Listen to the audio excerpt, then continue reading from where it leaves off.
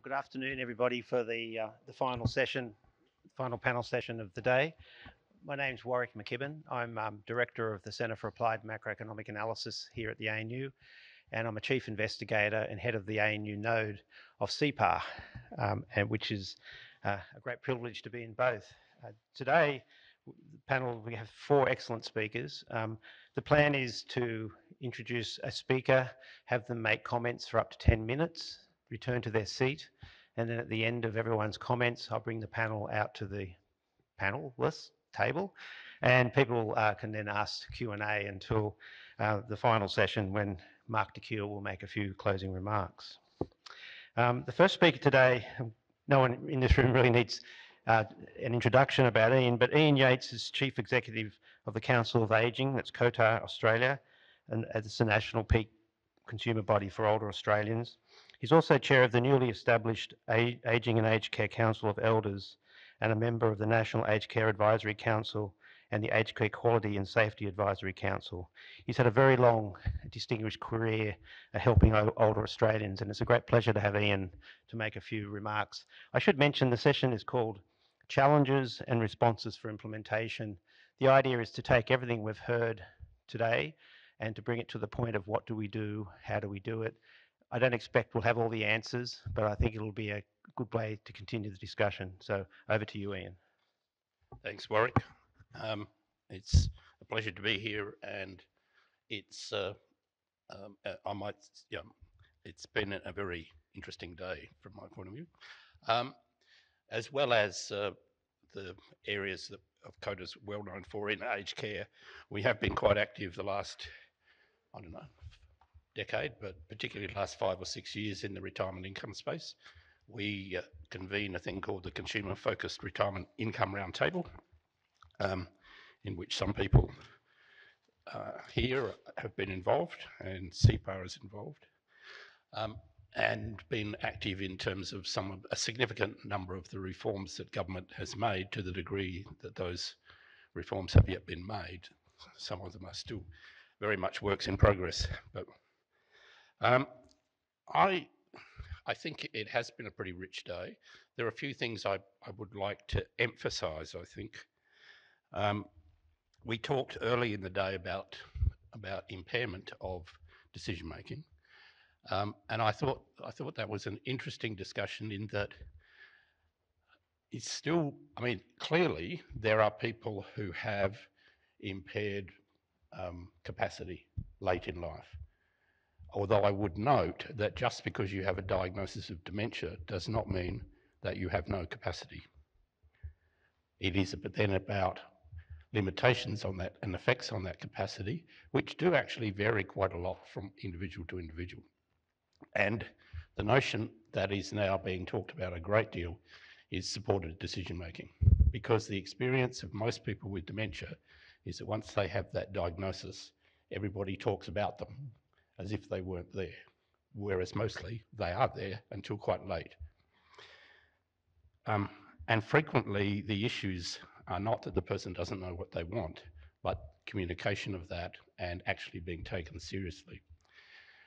In terms of the broader issue of older people and decision making about financial matters, I think contextually we also need to bear in mind that a lot of what we've been talking about is a period of life when actually, and increasingly this is going to be the case, people have or are approaching access to a level of funds that they've never had as spare funds before. And with superannuation balances growing, that's going to be increasingly the case. What people have mostly spent their adult lives doing is paying down debt, paying down mortgages, paying off credit cards, etc. And then trying to save. And we have a much more efficient accumulation system now than we ever did, but that's what they've been doing. The whole notion of deaccumulation, of spending in your retirement, is actually culturally foreign to us. And it's been culturally foreign, frankly, to many of the super funds for years. I mean, I remember Jeremy Cooper talking to me. Jeremy Cooper did the Cooper Review, talking to me about many people he knows in funds who he said just have no, I mean, if you say it rationally to them, of course it's obvious, but in fact have no sense that their members are going to spend that money. They're just, even the advertising, say industry supers advertising, it doesn't talk about what kind of income you're going to have. It talks about how big a nest egg you're going to have. And the funds themselves talk about how big they are compared to each other. There just has not been that focus in the dialogue with most. There are some exceptions, but with most people. And then we are saying in the system that we have that people who have never had that kind of need to invest, and there are people who do, but the people who haven't, suddenly need to make a decision about what they're going to do about this big lump of money that they've never had before. And then, as others have pointed out, that happens in a regulatory and policy environment where there are different messages coming, and as Michael Lai admitted, although there's attempts in government to coordinate and make consistent, they're not successful. So you've got different messages coming out in different languages from social services, from health and aged care, from your super fund, from the pension system, and so on. So I think we need to be conscious of that, and we need to think about how we actually can both individually and systemically strengthen agency and enable people to grasp that situation much earlier in life than they are often left to do it. I might also say that I think that one of the reasons that many older Australians are particular subjects of scams is the same. They actually are in possession of a large amount of information. A lot of scams target people who are probably going to have retirement income that they can apply to the scam. And some of the scams are quite explicitly about that. The second theme, I think, is really important that a number of you emphasised, and I was really heartened to see the emphasis, is co-design, or what people call design by testing. It isn't de rigueur in government policy, although I'm pleased to say that in the current aged care reform process, we are seeing a much greater effort by the Department of Health and Aged Care to do co-design than we've ever seen before. And even the creation of the Council of Elders as the Royal Commission recommendation was a pointer in that direction. We're only a group of 14 people, but we work with the department not only on what their policy options, what they should be looking at in their policy options and what the pluses and minuses of them are, but also on how they reach out to quite wide and diverse networks of older people. That needs to be applied in this arena in financial decision-making work as well. What do people want? And I frequently am quoting Hazel Bateman in my world because the kind of things that Hazel talked about are fundamental. Test what the message actually means to the person.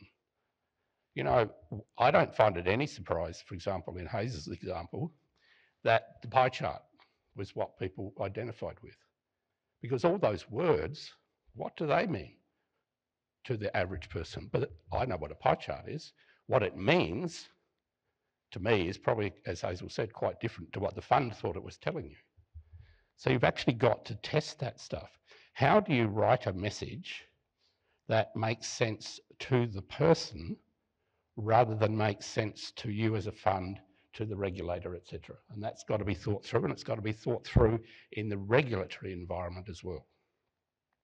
Because you're not actually achieving the purpose of providing information or advice if it is not interpreted as the way you intended it by its recipient. There actually isn't a communication. There actually, I think as Hazel demonstrated, miscommunication. And that's really fundamental. And then I think that it is true too that we have tended to place, and the system places enormous responsibility on the individual, as I said, suddenly to be good financial investors and decision makers about things that they actually don't know much about at all. Is it any wonder that some of them react to events like stock market crashes and other things in the way that they do. And frequently, the person where they're getting their information from is from a peer. And that peer isn't informed. We know that. We know that a large amount of information that people know about their aged care is from peers and families, none of whom are all that informed. So a lot of work has gone in the aged care system into creating an entry point, into creating, and we're about to have this, guiders, advisors who help people through the system in simplifying the system, but we're a long way away from it, particularly in terms of the financial implications, although we're currently working with some advisors on a digital tool for older people about aged care costs. The problem with that as a product is it will describe a chaotic situation because government policy about your investment in your aged care is inconsistent and needs, as Michael Lai said, needs to be much more robust and clear. So I think we need to think about the policy settings clearer. We've been a really strong supporter of the Retirement Income Covenant. I'd have to say we think the jury's out on the responses, many of the responses to that as yet, and the industry needs to think that through in terms of whether or not it's going to end up with a push for greater regulation rather than working out how to do that really well itself. Because, really significant impacts in terms of people's levels of retirement quality of life depend on how well funds get that right. And that's something that certainly the consumer movement we're looking at really closely in the coming years. Perhaps I'll stop there.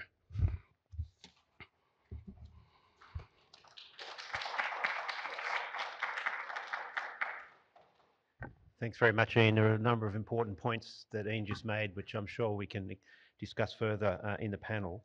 The second speaker is Marc Oliver, who's the Chief Distribution Officer at Insignia Finance and the Group Executive responsible for product sales and relationship management functions across platforms, investments and private trustee services.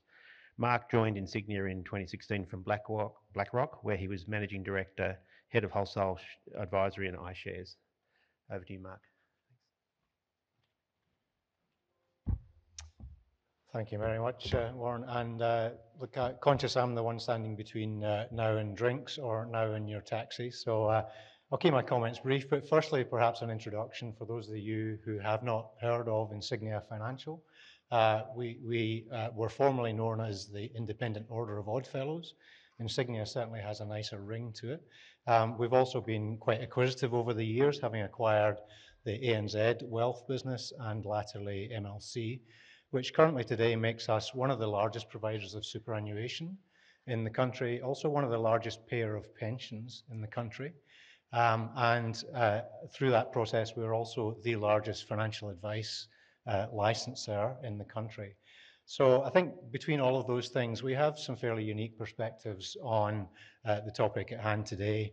And I think guided by our very simple purpose, which is understand me, look after me, secure my future. So very deliberately positioned in the first person, focused on the individual client or member. Our marketing people hate that, by the way, because it doesn't roll off very nicely as understand me, look after me, secure my future. But it reminds us every day that the decisions that we make, the products and services we provide, are aiming to change the lives of an individual. Many of the topics covered today really resonate at the crosshairs of our integrated business. Particularly in the increasingly complex environment, so you can tick that one off.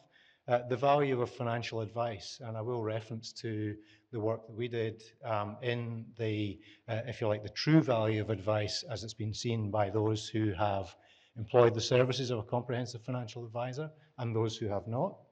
And also the importance and the emergence of increasing numbers of vulnerable clients as we see the aging process move through, the importance of estate planning, and the impact it can have on the quality of retired life. And finally, the role of housing and in retirement funding. So very briefly, our true value of advice was a piece of research that we worked on with Core Data back in 2020. which really undertook, say, the largest survey of its nature in the local context, if not the global context. So it was about 13,000 respondents. About 1,500 of those were unadvised. The remainder had had a relationship with a financial advisor. And it looked to the relationships and the attitudes towards financial advisors, the preferences and the barriers within the advice process, and the needs and wants that clients expect from financial advice. It also looked at both financial benefits and non-financial benefits. Now, there is a piece of work which is available if you would like to access it, but it brings through what we call the advice dividend, which is essentially quantifying the difference between those who have experienced advice and those who have not. In almost all demographics, whether it's by age, by geography, by gender, by account balance, those who have involved in a financial advice relationship place the value of that relationship above the price of the advice that they paid. They also express the value of that advice in terms that were quite apart from a financial sum. So the non-financial factors around the ability to sleep at night, the ability to have comfort in knowing that yours and your loved ones' affairs were taken care of, start to point out, after we've heard comments today around the impact that the Royal Commission and a 20 or 30-year-old system that was born out of life insurance sales now has had a significant amount of change to its proposition, and there is real value in the engagement of a financial advisor. Now, if I also come back to the idea that our purpose is around the individual, the opportunity here is actually, I think, a strong humanizing opportunity to be done at scale. And if we look at the interactions we have with our superannuation fund members, with our financial advice clients, it's the human contact that actually creates some of the greatest value. And the challenge for providers is, how do you scale that human contact? How do you take human-centered design, take it to a point where you can work more closely on an individual basis around the client need? And as our speakers have spoken about already today, in that drawdown phase, there are much less homogenous needs in retirement, and I think that lends itself much more greatly to a humanizing conversation. And so the role of the individual, the human contact and relationship, early and pre-retirement and pre-loss of capability, is crucial, we think, to building trusted relationships either within a family or with service providers. We also see the advent through our advice interactions, and I think we've talked about it today, this idea of, if you like, the club sandwich generation. So there's the sort of 55-year-old who has an aging parent and also has children that they support. We're now seeing this emergence as that same generation are starting to look after the grandchildren as well as their parents. So you have this club sandwich generation starting to emerge, where oftentimes decisions on behalf of aged parents are left with that generation because no arrangements have been put in place before they've lost the capacity either to consider going into aged care or other areas. So the emergence of that area puts a tremendous amount of stress on that, if you like, that emerging generation. We think that the role of advice in preparing all of those cohorts for the decisions that they will need to make in future is crucial. Turning to the area of retirement funding, I think there is still a disconnect. So we certainly are, we've covered well today this idea of basic questions about, have I got enough and how long will it last? These longevity questions do play out in quite different ways. And again, we've heard reference today, and we see it in our own data of our own super fund. A very large portion of pensions phase clients who only draw down the minimum amount.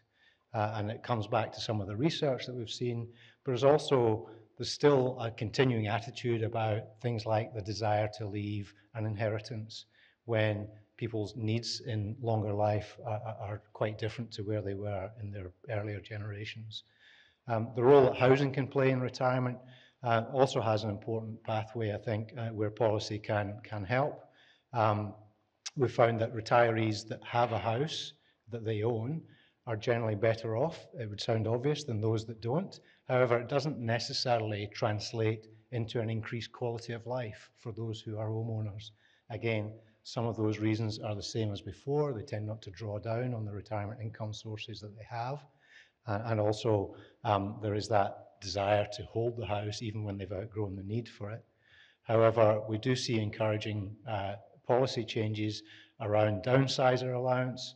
I think the area of reverse mortgages, I think the terminology has some scar tissue that remained from when banks were in this space, and seeing it as an opportunity to make margin. Actually, I think there are some good innovations in that space where, again, I think policy can help provide access to the value of a house while you're still living in it. Interestingly, from a policy perspective, oftentimes a financial advisor will only be able to advise on traditional financial products. A very small proportion of financial advisors are also qualified to talk about lending. So most AFSL holders do not hold an Australian credit license. So in having that conversation about equity release or reverse mortgages, there are some challenges in opening up that conversation too. I think these policy changes go hand in hand to make better access and affordability of advice. And we applaud the quality of advice review, which is currently underway. I think it's definitely heading in the right direction. And anything that helps us find new avenues to improve aging client outcomes, the better.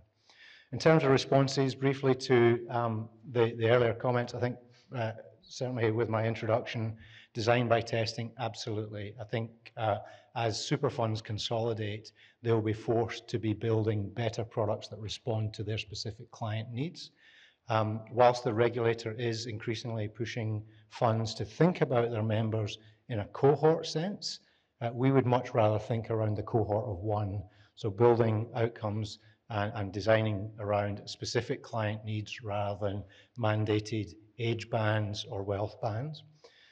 From a trusts and biases perspective, as I highlighted earlier, I think trust has a rebuild phase required in advice. Notwithstanding, we can point to the value of advice. One interesting data point, one of our major advice licensees sources its advice clients by referral from credit unions. It gets about 20,000 referrals a year from credit unions. Less than 40% of those go through to a final advice relationship. So there's a huge amount of waste, if you like, of people referring, deciding not to take up advice. One of the reasons they don't take up advice is because we lead with the price. And if you tell somebody something's going to cost $3,500 and they don't understand what that thing is, you shouldn't be surprised that they repel against it. What we found is we went to a cohort of those members who had declined the advice offer and gave them 60 minutes of free advice. Now, the aim was to understand. It was not to convert, it was to understand what mattered to them and how we could improve the advice process and the advice outcomes for them. One interesting byproduct is having invested 60 minutes of a human-to-human contact, which was not product related, it was entirely empathy and listening and responding to questions driven by the client. We found that 25 to 30% of those clients then asked to see a full service financial advisor. So I think that opportunity to build trust is a wide open opportunity for our industry. The challenge is, of course, scaling it. And finally, for me, we have enough products in our industry. In fact, we've got too many products. I applaud the Retirement Income Covenant, and I think the way it's setting out is actually allowing trustees to build a comprehensive strategy over time. My concern would be if trustees start to quickly release products, because we've got enough already. What I think we lack is frameworks and conversations that help put those products into context, married against individuals' needs, wants, and goals. That was it from me. I look forward to the panel. Thank you. Thank you very much, Marc. Again, another set of very rich comments, and I think the interplay of all the presenters is going to be very interesting in a few minutes.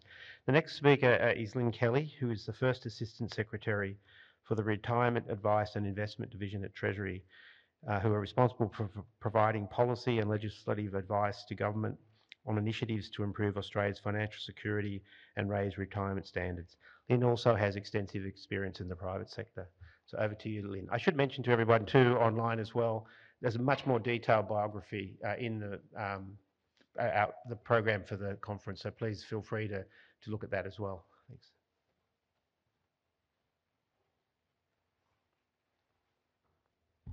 Good afternoon. So the comments that Michael made earlier about the challenges of having policy responsibility for aged care, I mirror them today in relation to the policy responsibility I have around the superannuation system, financial advice and managed investments. Firstly, I'd like to acknowledge the role of CEPAR and CAMA. To provide policy solutions, we actually need sound evidence. Through research, we can better understand the drivers and impacts, including on specific cohorts. As we've heard today, the factors contributing to decision-making in retirement are complex, with some features and challenges universal and some unique to specific cohorts. I'll briefly highlight a couple of findings from the Retirement Income Review in 2020. It found that the retirement income system is effective, sound, and its costs are broadly sustainable. However, it noted the system is very complex. There is a need to improve understanding of the system. There is complexity, there are misconceptions, there is low financial literacy, and that has resulted in people not adequately planning for their retirement or making the most of their assets in retirement. And that's a key question that I think about from a policy perspective. How do we support people using the money that they put away for retirement, actually in their retirement?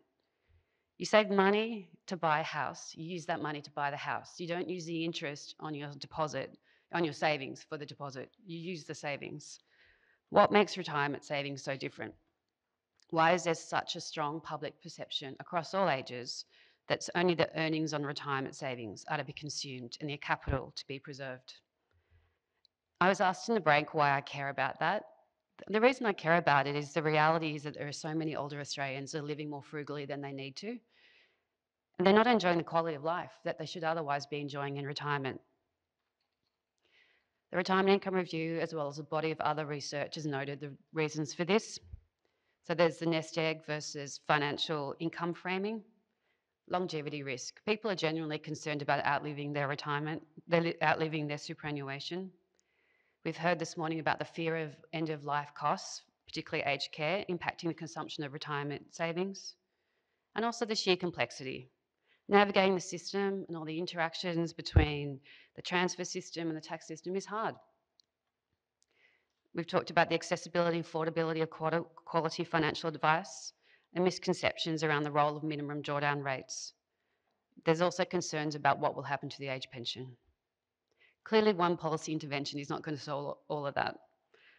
So I'll touch on a few of these issues and some of the things that I'm thinking about in terms of policy settings. So across the day, we've talked about financial capability, and there's a broad recognition that people in or near retirement are an important cohort to target for financial capability, because transitioning into retirement and living in retirement comes with unique financial decisions. And during working life, many people won't have actually got that financial capability to manage those decisions.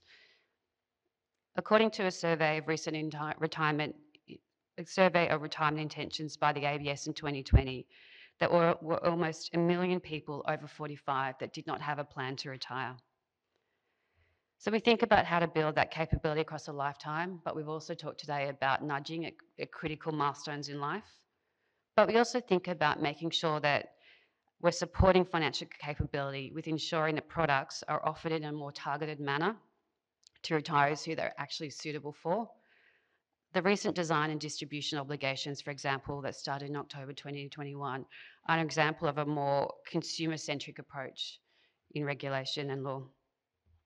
We've talked about how the superannuation guarantee turns 30 this year. And as part of that maturing, we need to mature from accumulation focus to a pretty underdeveloped retirement phase in Australia. I was surprised by the comments around the US versus Australia, because I think our retirement system is pretty underdeveloped. We've talked about the Retirement Income Covenant coming in on the 1st of July this year, and the key objectives being maximising retirement income, managing risk, and some flexible access to savings. It's fair to say that the first strategies have been mixed, but it is intended over time that these strategies will continue to develop, they'll be iterative, and they will provide members with better outcomes and options for better decision making in retirement. Retirement is complex. It's been described as requiring retirees to solve a risky, long horizon, multidimensional problem. Hence the reliance on defaults and rules of thumb by some, which does actually lead to suboptimal decisions for some people. The Retirement Income Review noted that retirees are strongly influenced by the statutory minimum drawdown rates. More than half of retirees older than 65 draw down at the minimum rate, and the median withdrawal is not much more than that. But a minimum drawdown strategy will not exhaust balances of a typical retiree.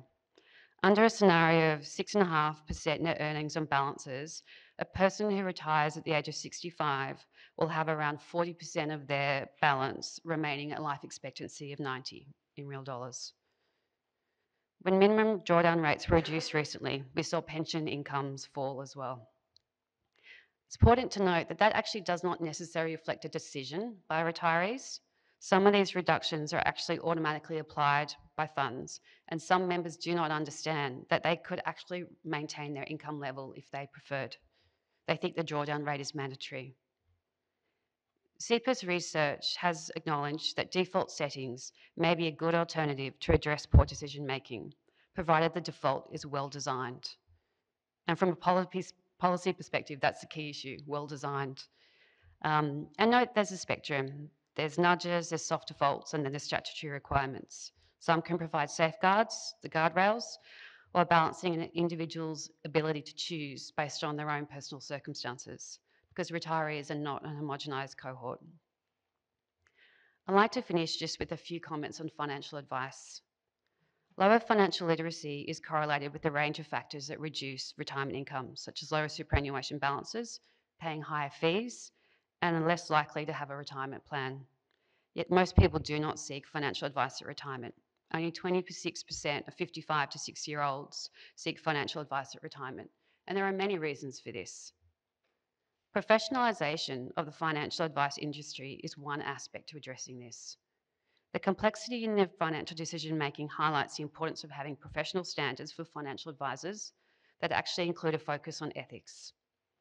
Commissioner Hayne noted in the financial report on the Royal Commission, the final report, the Royal Commission to the misconduct in the banking, superannuation and financial services industry, that prevention of poor advice begins with education and training.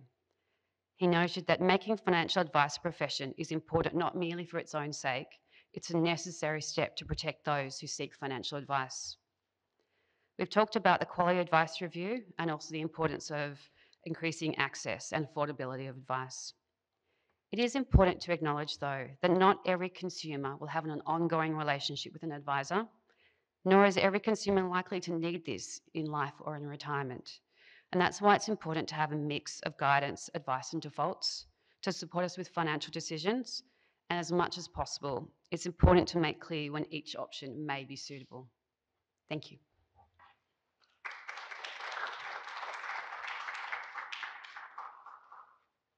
Thanks very much, Lynn. The next final presenter is Susan Thorp, who's an old friend of mine from a long time ago. Susan is Professor of Finance and Associate Dean Research at the University of Sydney Business School. She researches consumer finance, focusing on retirement savings. She's published in some of the world's leading economics journals, and she is brilliant at raising funds for external sources for research. So over to you, Susan. Before I start, I think it would be appropriate to end the day with a little cameo piece of research that goes to most of the things that we've talked about over the course of the day. It goes to the context in which we consider decisions about retirement. It goes to the question of how we might or might not encourage people to draw down their superannuation during retirement. It goes to user testing. It looks at potential reasons and preferences around why or why not people may spend. So I think I'll just very briefly give a little concrete example, if you like, of some research that I think is a step in the direction of answering some of the many, many important questions that we've addressed today. But before we talk about that, I just want to make a couple of remarks about financial advice, since that's been very eloquently addressed by the three panel members who've come before me, and also has come up in several of the sessions that we've had earlier today. One of the, when we talk about financial advice in Australia, and to some extent this was true of the way that Suzanne framed it as well for the US, we think about financial advice as providing a service which is compensated. We usually think of it in terms of providing a service to people who have the resources to pay for it. If we think about financial advice as addressing a need, the need for advice, we would probably reverse that. So the times over the course of the life cycle when we most need financial advice are usually the times when we have the least resources to pay for it. So my partner loses their job, my mortgage is underwater, someone important to me passes away, I become disabled. These are significant events that really have very large impacts on our lifetime welfare, at which time we are least able to purchase the service of financial advice.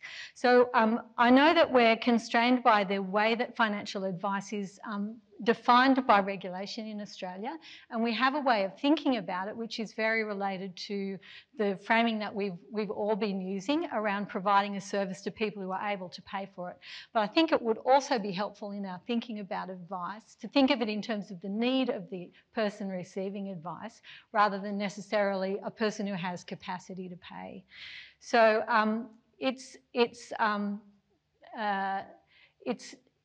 there are necessary and sufficient conditions, if you like, for obtaining advice, and we often think about this, I think, in the reverse way. So let's now turn to the question of some work that's been done recently by one of our research teams. And I'd like to highlight the fact that this research has been led by Ben Newell, who we heard from earlier today, and one of Ben's students, Rochelle Nain, who was an honours student in psychology at the University of New South Wales. And we had the privilege of working with Rochelle. She's an unusual person in that she studied both psychology and actuarial studies, and is now working in industry, but we hope to lure her back into more research in future. So this research goes to the question of how you might encourage someone to spend their superannuation. And I'm sure that when the superannuation guarantee was put in place in the early 1990s, people didn't really think this was going to be a problem. They actually probably anticipated the reverse problem, which is that the age pension means testing will encourage everybody to spend their superannuations too fast, and we will still have a large proportion of people dependent on the age pension. But as Lynn pointed out, as the Retirement Income Review has shown, and as much research since, what we actually see is that people are reluctant to spend their capital, and that can be for many reasons, not necessarily at all related to biases. Can we have the next slide, please? So our approach to addressing this problem was to provide some simple information. So as we've noted, and William Sharp has reinforced to us, this is a very hard problem. If we set a couple of supercomputers humming, they could spend several weeks on trying to solve this optimal control problem. So we were interested in a slightly less technical slightly less technical solution to this problem, and we were motivated by some work that we've done earlier that Hazel mentioned on trying to understand the way that projections can appear to be able to encourage people to change their accumulation patterns. And so we were interested in whether part of the problem with retirement spending might be the same problem as savings in reverse, that this compounding issue is very hard. So a compounding problem is an amortisation problem in reverse. And so since decumulation is an amortisation problem, we thought the same technology might work in that situation. So we imagined taking the same projection setup and giving it to people who were of the appropriate age and asking them what they would do under these circumstances in terms of spending. So the hypothesis that we began with was projections would prompt people to increase their withdrawal amount and draw down their superannuation faster. So we undertook a very simple experiment that Rochelle designed with Ben's advice. And this is basically all the information that we gave people. And we had groups of people to whom we gave subsets of this information. But for the purposes of what's in the experiment, here's the full sample. You can see that we did actually offer people the minimum level of withdrawal, which was equivalent to the default level in an account-based pension. We gave them a reasonable balance to spend. We told them what they might have left at age 92 if they spent like this, and we told them, in some cases, we also told them what their income would be per year, and we advised them that the age pension was there as a safety net in the background. So it's a very simple advice, quite close to what people, quite close to a slightly developed presentation of an account-based pension. No risk, no issues about return, no fees, nothing really to complicate the picture. So what did people do? Well, interestingly, they didn't do the minimum, which is actually what we see a lot of in the data. And the minimum here is that grey dashed line that you can see on the bottom of the graph. So vertical axis is the average withdrawal that people in the experiment chose over a series of spaced out choices that reflected moving from basically early retirement to age 92. That's right, isn't it, Ben? Age 92. And then the lines at the top show what people chose when we gave them subsets of that information that you saw on the earlier slide. And you can see, if you look carefully at the blue line that starts at the top and then moves to the bottom of the graph, that the steepest spending rate, so the highest average withdrawal amount, was actually associated with showing people an income projection. So that was sort of what we were expecting. We sort of thought that if we showed people an income projection, that might encourage them to withdraw their superannuation a bit faster because we were solving the amortisation problem for them. Now, the other interesting thing to note on this graph that turns out to be more important than the income versus wealth issue is where all those lines start. So if you look at the very starting point of that graph, all those lines start at about $25,000, which is very close to which piece of information on the previous slide? The age pension. Okay, so we stared at this for a while and we thought, I don't think we've got the whole story here. There's part of the story here, but there's more going on. And why is everybody thinking about $25,000 in the first choice set? So could we go through? Yep, next one. So this is the same, basically the same information in a different graph that just emphasises the fact that the income projection was the most effective piece of information at getting people to draw down. So it did lead to a faster rate of decrease in people's superannuation balance, and clearly when given this extra information, people were not wedded to the minimum drawdown rate. Other things were guiding their choices. Okay, so these, basically projections in the income stream format did encourage participants to draw down, but importantly, reminding them about the age pension seemed to be important as well. So then we went on to the next stage, which was to think about using a different income reference. So I'm not going to show you all the background in the interests of time, but in this round of experiments, we were more interested in how important this income reference might have been to helping people choose. So in the conditions in this experiment, we gave people in some conditions information about the age pension. We also gave them information about the ASFA comfortable drawdown standard for an individual. And then in other conditions, they just saw the income projection instead. So we've got combinations here on the graph of different reference points for income and projections, income projections or not income projections. Now, this graph told us something different. It actually showed us that the most important piece of information that we gave people in this instance was the ASFA standard. So people's decisions in this experiment were strongly influenced by that ASFA reference point, and that was the lever that was tilting behaviour the most out of all the bits of information that we gave people. So just going on to the next slide. So we found that the ASFA standard was really important. People responded to this particular income targets, and people who had higher financial literacy and numeracy drew down faster. So this is an example, I think, of a few things. One is that the information that you give people, they may use in ways that you're not exactly expecting. So first of all, we expected to see people would stick to the minimum drawdown rule because that's what we see in practice, and we did not. Secondly, we didn't think that the income anchors would be as influential as they are in the experiment. And we've still got more work to do in understanding how projections are going to matter in this context. So I think the other takeaway from this is not only is it important to test what it is that you're giving to people, I think another takeaway is that what you give people will influence their choices, particularly in situations where the background is confusing. There are a lot of competing influence. There's a lot of information. There are many, many complex regulatory structures at play. And as Ian pointed out, people are confronted with a problem that is very unfamiliar.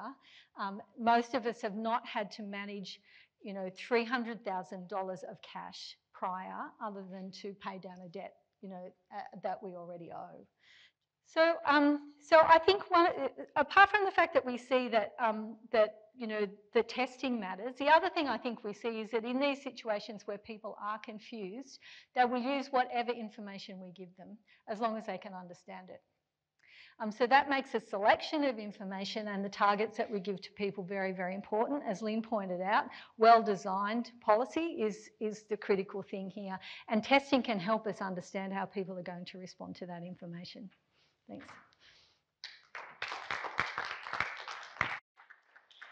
Thanks very much, Susan. That was fascinating. The lines call crossed at a common point in one of those slides. Is that accidental or is that a normalisation? Okay, we have no questions here. Let me raise a few issues. Unless anyone on the panel would like to make a comment on a panellist's presentation, I might start there. That might be a good place to start. To echo Susan's comments around the definition of advice, I think you're absolutely right. I think everybody perceives it to be full service comprehensive advice. I think our interpretation would be it's any tip, tool or support that we can give a member to make a better decision. Yes. Just have a question to Susan on the findings. If I'm being critical, I'm a little bit confused about the fact that if you only show the income and that facilitate higher drawdown from the members, from the participants of the experiment, but you have another line where you show both the income and the wealth together, it goes back and then... Spend that long explaining exactly how the experiments work. So in the first round of experiments, there were different conditions. Some people didn't see either what would happen to their superannuation balance, their wealth, or their income. Some people just saw their wealth. Some people just saw a projected income outcome, and some people saw both wealth and income. So the slide I showed you was the fourth of those, the last condition that had all the information.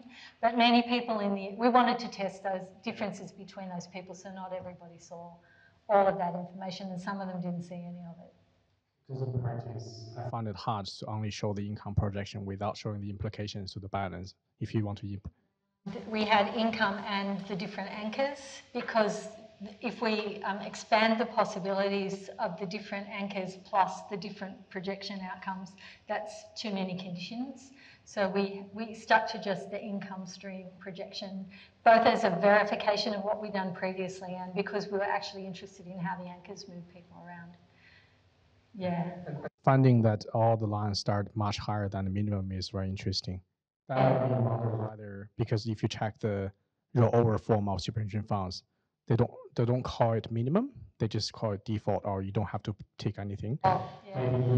Because you call it minimum explicitly, and that word has some implication. And different funds are different, but Hazel has said that some funds only show, like the choice is minimum or choose something else, but or choose something else doesn't have any shape, if you know what I mean, or any target associated with it. So if you're left with either I choose the minimum or there's an infinite possible number of drawdowns above that, then most people don't know where to pick. No. Yeah. Yeah. Can I just ask a question following on from that question? I don't do experimental design, but What happens if you repeated this game to the participants? Do they change their behaviour? Ben's probably the best person to answer that. We didn't actually repeat it, but Ben's probably in the best position to answer that. And they have 10 choices through them. So within one experimental session, they make 10 choices and they see the impact on their balance of their income projections they go through. We haven't then given them exactly the same task to do a second time around. I'm thinking more of sharing the information about what everyone else is doing. Yeah. Is there an effect where you do what everyone else is doing? Like a because peer there must be effect. peer effect, which I think is an important bit of information that Ian pointed out about where people get their information from. Yeah, you could imagine having a condition where you say 5% of people given this choice do X. So this rather than making it a default. Interesting. I wouldn't recommend using that as a product tool, though. Those that have gone before us has fallen foul of what other people like you do. Yes. On that same line of questions, what do we know about the relationship between drawdown and spending and consumption? Like, to what extent might people choose a certain drawdown strategy but actually end up saving in their own bank accounts outside of CEPAR? I'm probably not the best person in the room to answer that question. I have read some research on that, but I can't remember the answer to the question, right? Yeah. So just interesting. Yeah. Maybe a research question. The microphone, but there's some evidence from the early release data about people taking money out of their super as a result of the COVID early release scheme, that they didn't spend it straight away, they put it in the bank. Saved it, even though it wasn't necessarily. There are probably all sorts of other tax-related reasons for this, but and Lynn probably knows more than I do, but the fact that we hear people ask for a reduction in the withdrawal rate when there has been a downturn, as happened in COVID, probably suggests that people think of spending it, or at least when it comes out, it's gone. That's my feeling. But maybe they're just wanting to protect the tax-preserved environment of the account-based pension. I think also when there's major market volatility, it's also this consciousness of not forcing people to sell down, divest assets below the market. Yeah. And so that's also another reason to adjust minimum drawdown rates when there's big, we saw it during the GFC and we saw it during COVID as well. I think from some of the analysis we've done, and granted when we look at our administration platforms, you might get a skew towards wealthier advised clients in some respects, but you have to keep in mind that superannuation doesn't tell you all the answers, because many of those will have non-super investments. Even if you look at the profile of drawdown of pension, you actually have to look at that over a long period of time, because there may come points where there's a significant drawdown because they pay the grandchildren's school fees or they pay for an operation. So, the drawdown doesn't tell you all the story. There will be spikes along that journey. And that's also important to acknowledge, there are 3 pillars to the retirement income system, and voluntary savings is one. And so. So again, it might be entirely logical, that pattern. How much would be a lack of trust in institutions surviving a major economic shock? People sold down their shares in Qantas, for example, because they didn't think Qantas would survive. What about, do they have complete trust? Just comes back to the issue of trust. Do they have complete trust in the financial institutions that are looking after the funds that they have in their super? Because that was a very extreme shock. That was a 1 in 100-year shock. I just wonder whether that issue of trust also fills across into the institutional trust issue, and whether there's a set of issues there that we haven't really worried about from a regulatory point of view. Trust sometimes comes up as a reason for not spending, because you don't trust that the safety nets are going to be there. And that was one of the findings of the retirement income review. The age pension is a main safety net, and there were concerns around what would happen to the age pension, which, I mean, I guess if you think about when the superannuation guarantee, whilst its genesis was a bit early when it actually came in, we were in a period where we were looking at the sustainability of the age pension and low national savings. So that's probably why some of that concern around safety nets exists. Well, in 2014, the other government wanted to index prices. So very recent potential policy proposal to index the pension and make it worth much less. So that's great. We do have a question online, which I'll relay.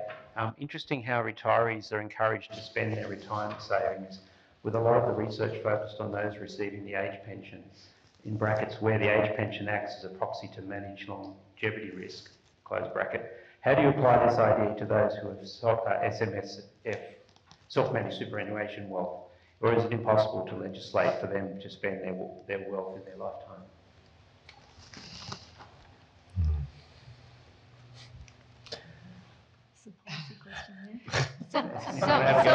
Self-managed super funds still do have to draw down. They still have to spend in retirement. It's just they exist in a different kind of fund, but they still have to use their savings in retirement. And you know, we have had a number of policy interventions over the years around limiting the amounts people can put into superannuation to ensure that it's used for retirement income. So around both what you can put in on an annual basis, but the amount that you can have in the pension phase. So there has been a number of policy interventions, and self-managed super funds are still subject to the same rules as APRA-regulated funds around that.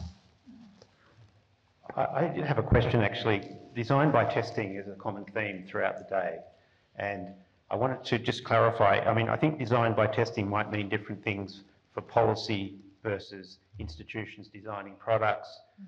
And so I wonder whether there's a case here for greater coordination between the research community, the regulators, the government policies, and the financial community in terms of doing this testing cooperatively in some way, instead of having compartmentalising the analyses that are being done, because it seems like it's interrelated across the different groups. Do you see that will be emerging more? I mean, that's the reason for this conference, is to bring people together to talk about these issues.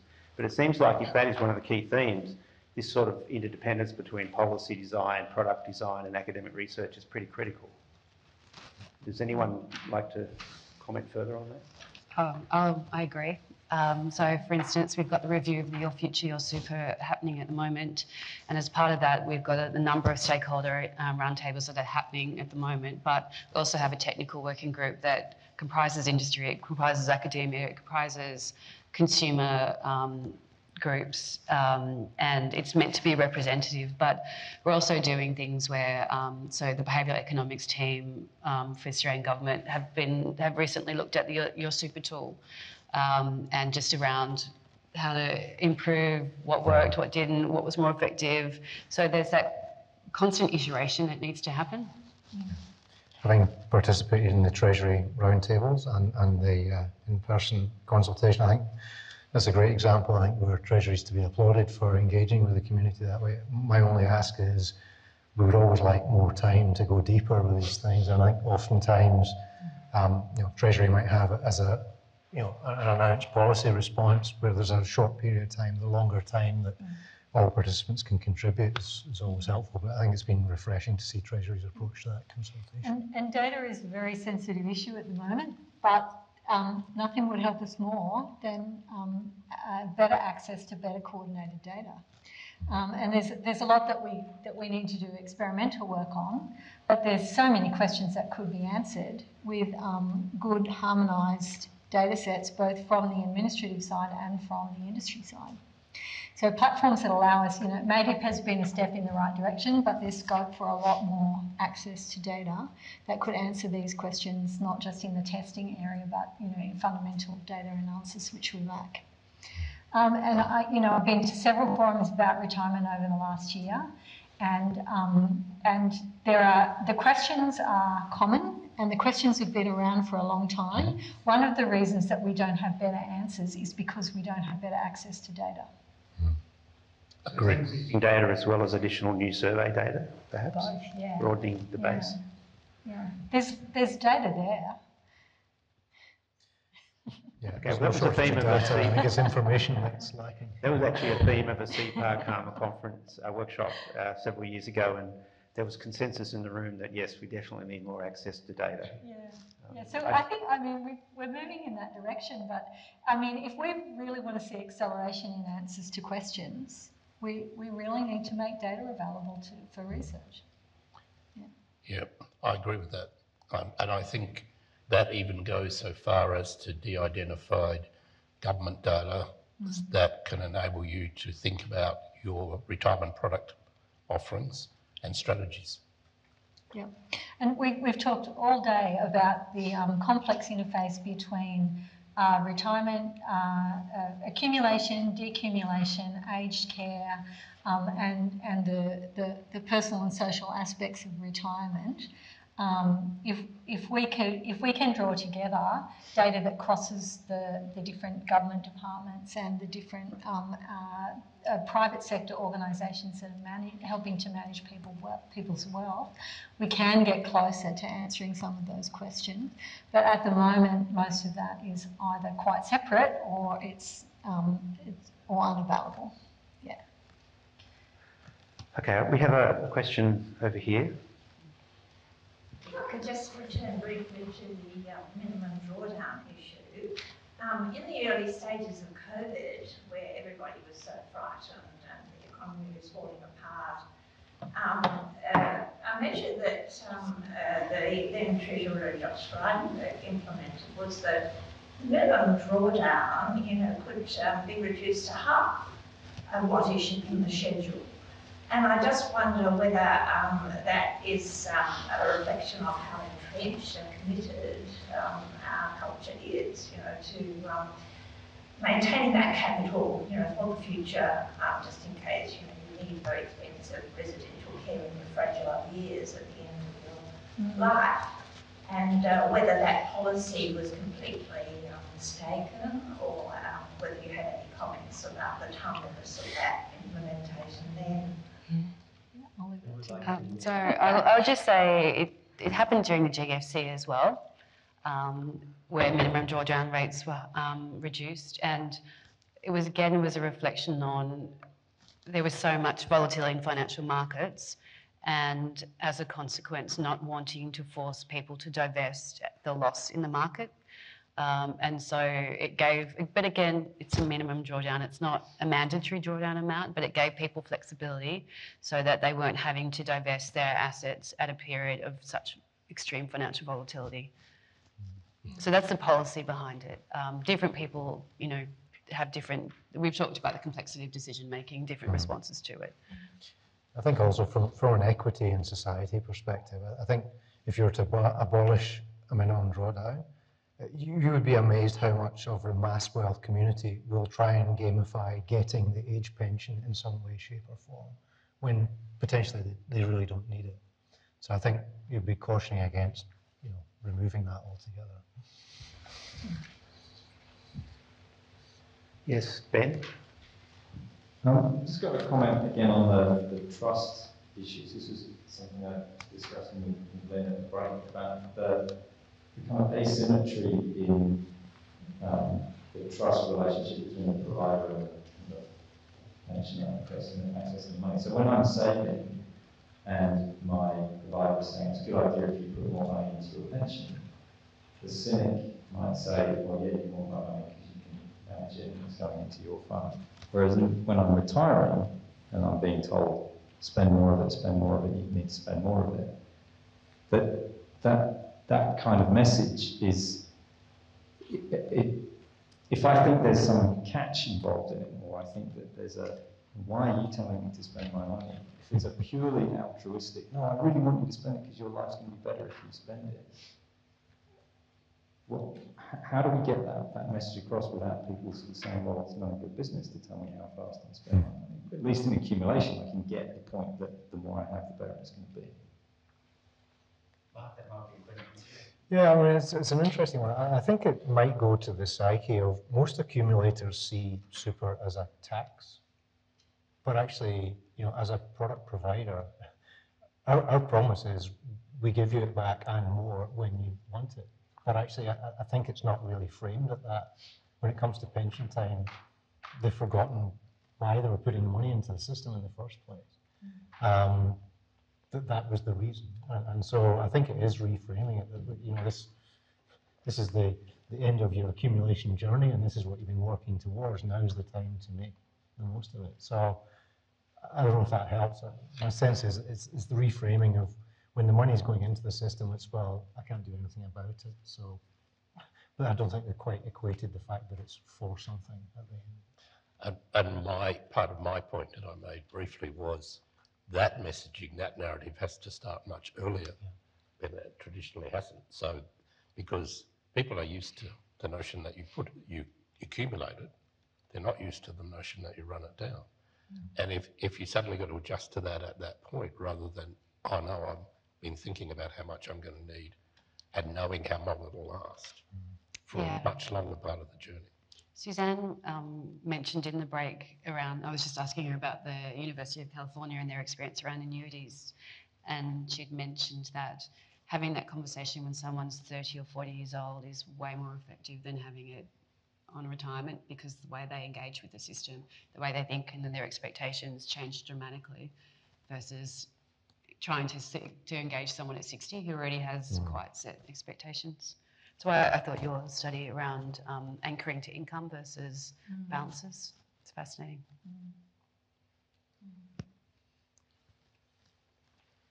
Well, I think we've run out of questions, and oh no, actually, Mike. Well, I have a geeky question. I guess it's for maybe Susan and Hazel. There's a strong presumption here that the rate of accumulation is too slow, suboptimal. Now, if I wanted to fit the data, I'm guessing I could get it as slow as I want, just by making people care enough about bequests. Yeah. And also by making consumption and leisure strong enough substitutes. Yeah. And I can get a drop in consumption when people retire. Yeah. So what is the actual data pattern that you can't fit using the standard model that leads you to think it is suboptimal? It's, I didn't necessarily say that it was suboptimal. I said it was slow. The observation that motivates this is often that it's, has been that people die with their wealth entirely intact. Now that could be explained by a bequest motive, but it's hard to explain in a life cycle model. And they accumulate much, there's no connection between decumulation and mortality rates.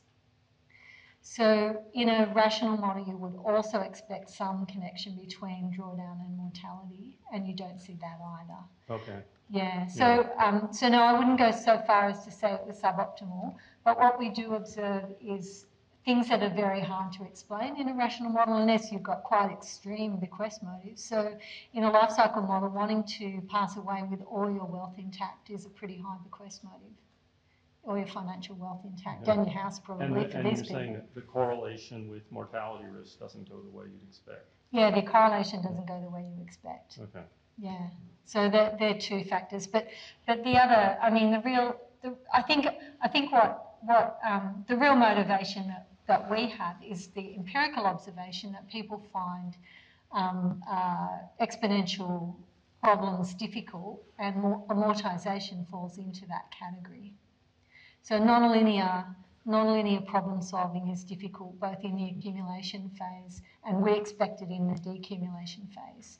And while, I mean, ours is not a comprehensive test of anything, but it's but it does indicate that if you give anchors to people and guidance around that, they tend to use them.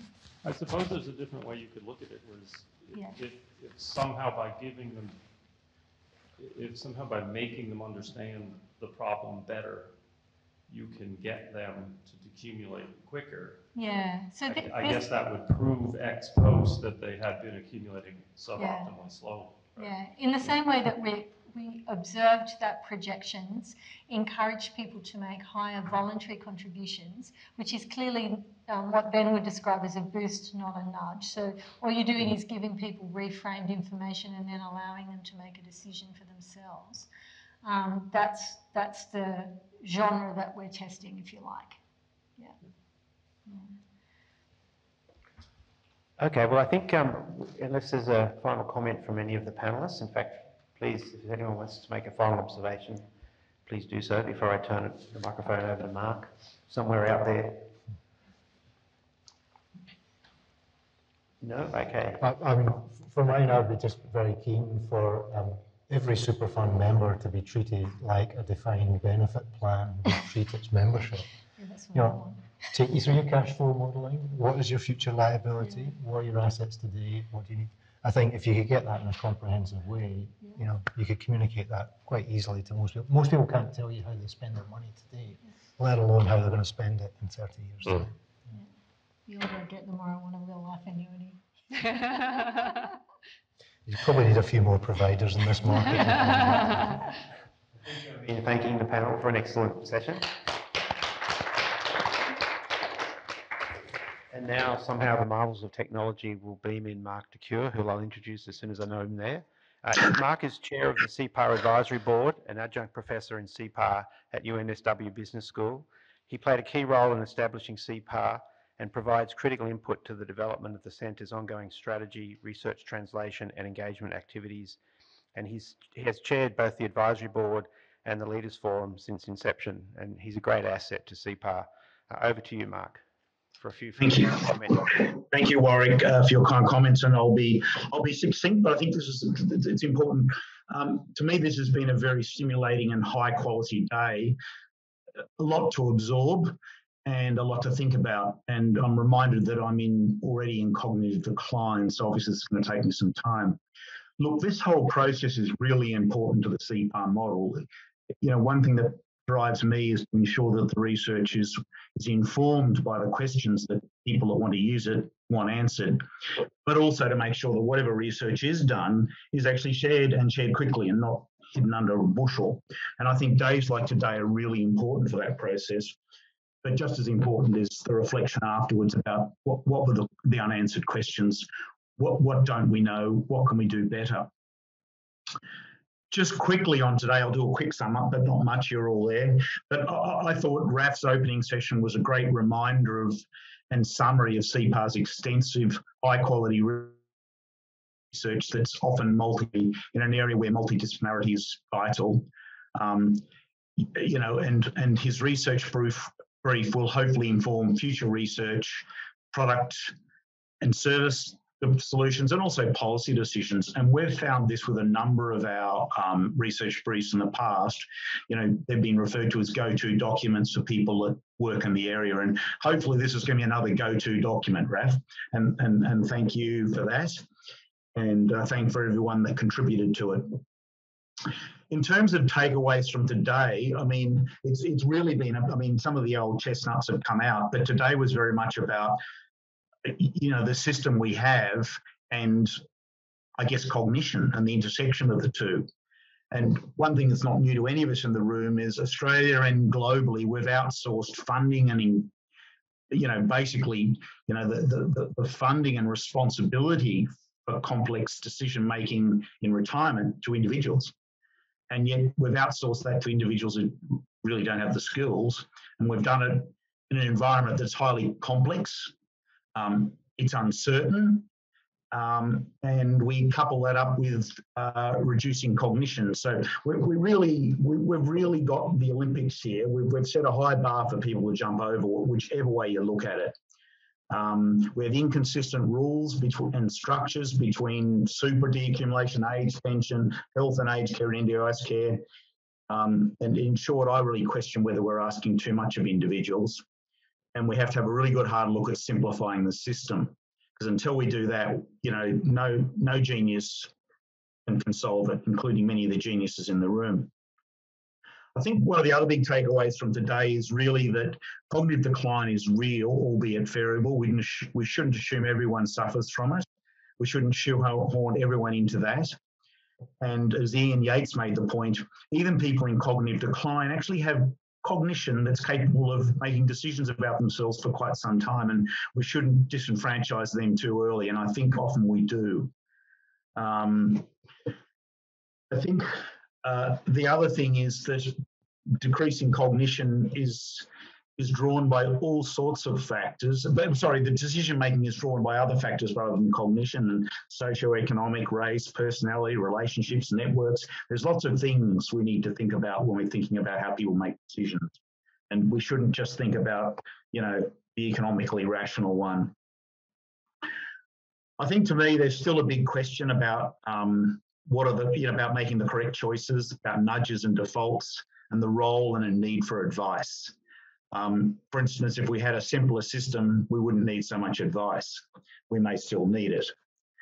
And I think there was a point made by many people today, which really is important, and that's about the need to consider the individual's needs and preference, not just the economically rational best choice as defined by somebody. We should have, you know, solutions that help. We should have sort of, I think, some solutions that help solve the complex and ambiguous issues like longevity and morbidity, but also have choice for the more concrete things like people's preferences and their means. A sort of mass customized solution, I think, and technology should enable that. Anyway, hopefully today we are clearer on what we don't know, we're clearer on the issues, and hopefully we've questioned some of our previous biases and preconceptions. And if we've done that, that's great. Very quickly, the research brief is available online. You'll receive a link if you attended today, and also please feedback thoughts. I'll now quickly turn to thank yous. It's very important that in days like today don't just happen. You know, there's a lot of people that got it here.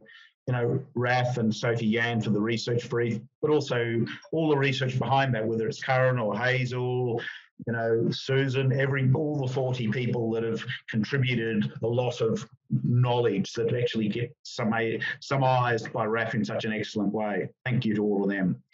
And thank you to the organisers and the presenters and the attendees. This is no useful if, you know, people don't turn up. It's not useful if people don't present. And it's not useful, it's not thought-provoking. And it was all of those things. So thank you to everybody. It's been great. I've certainly got pages and pages of notes I'll have to, you know, think through. And thanks to the sponsors, which obviously CEPAR and also Warwick, and also CAMA. Sorry, Warwick. I know you're different. And all the YAV team and you know, Silky and all the people behind here that made the day possible. The slides and recordings, they'll be available and they'll be uploaded on the CEPAR website in due course, and you'll all be notified when that happens. And, you know, hopefully people refer to them because there's a lot here and, you know, you need to be a genius to have absorbed it all. What's coming up? There's a few things coming up. There's a Mature Workers in Organisations virtual symposium coming up on the 12th of October. There's the second workshop on understanding overcoming confusion in consumer financial decision making, lead on from today on the 13th. There's an IPRA and CEPAR webinar, which I think Susan Thorp's involved with, on motivated savings. We've got the 30th colloquium on pensions and retirement coming up in late November, early December, and that's been going for 30 years, and it's a must attend event in my view. And next year, in the middle of the next year, we've got the CEPAR International Conference, which we tend to have towards the end of. We had one towards the end of the first CEPAR, and we'll have another one now, and it's work's going planning for that now. So please, please be aware of that. I think the other thing that's just final thing I'll say is that, you know, all good things have to come to an end. And, you know, sadly, that conference next year will be one of the last things for CEPAR. And, you know, CEPAR will still go for another 18 odd months maybe, but it is coming to the end. We're very focused on making sure what it does is absorbed into policy or a new research centre, or maybe within in faculties overall, or within departments, or maybe all the answers have been provided. But I don't think so. I think there'll be a lot more needs doing, and we just need to be aware of that and be supportive of the structures that follow. But with that, I'll say thank you and hope everyone enjoyed the day as much as I did. And Warwick, back to you. Thanks very much, Marc. I just wanted to add thanks to what Marc has just said. The technical support has been outstanding. Thank you everyone for getting the computers and the technology to work. I'd particularly like to thank Silke from CEPAR Main as well as Hong Yu, who have done a great job making this all come together. Hong has joined CAMA in the last few months. She picked up the ball from Rosanna Bastos Pinto and has been a fantastic contribution both to CEPAR and to CAMA, and we really appreciate your contribution. And again, thanks again to the speakers, participants. I learned a lot because I didn't know very much about this topic when I started the day, so I really appreciate adding human capital whenever I can. Thank you all, and safe travels.